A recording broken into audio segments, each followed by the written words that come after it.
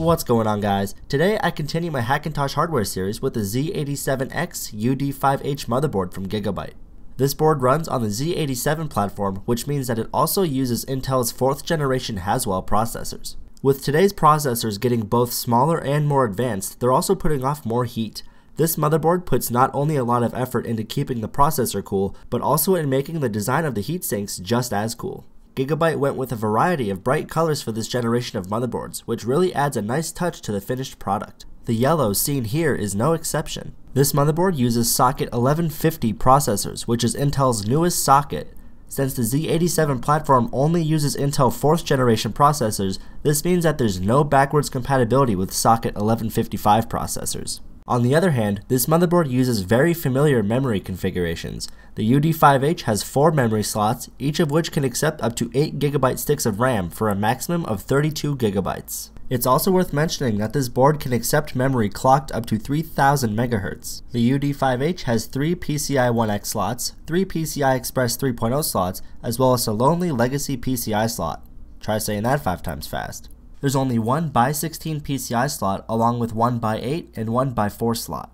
The Realtek ALC898 audio chipset is found here, which will work perfectly with a simple kernel extension install for Multibeast. Haswell chipsets add support for 6 SATA 3 ports, up from 2 on previous chipsets.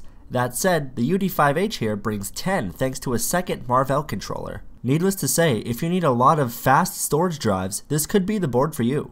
Flipping back to the rear I/O, this board provides a PS2 port, 2 USB 3.0 ports, DVI, dual HDMI and DisplayPort video outputs, optical audio, dual Intel Ethernet ports, 4 more USB 3.0 ports, and the typical audio outputs. I had no problems at all with any of the video outputs. In fact, I was able to use dual displays across any 2 ports without hassle.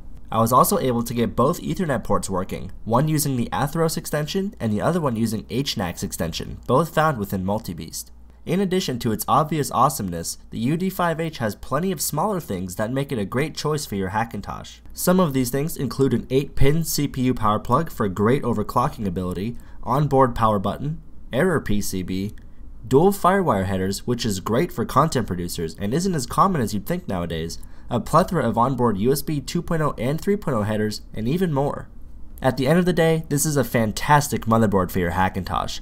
Although the board does have its weaknesses, such as only having one x16 PCI Express slot, it still packs a ton of great features and is very easy to get working with OS X perfectly.